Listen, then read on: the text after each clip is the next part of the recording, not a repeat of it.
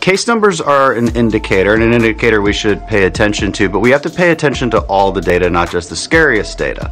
So we should also be looking at hospitalizations. In fact, we should be focusing on hospitalizations and death rates.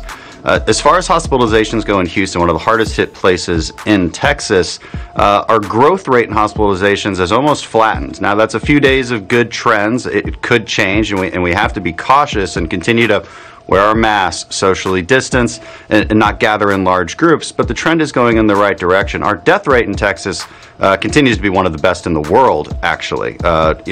It's 10 times higher in New York, and as a fatality rate, again, we are one of the best in the world. Our hospitals still have vast amounts of capacity. They can surge upwards of thousands of beds.